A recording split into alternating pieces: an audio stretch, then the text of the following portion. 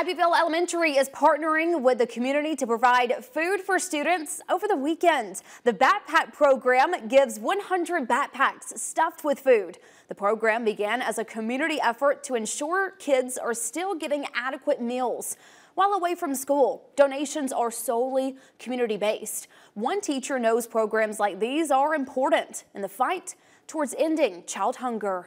They don't have to look for anything to eat over the weekend because everything is already in the backpack. They have oats, fruit, cereal, ravioli, noodles, juice, and crackers, and different types of food where they don't have to look for food over the weekend or worry about whether they're going to miss a meal or not. The goal is to eventually increase the number of backpacks the program provides.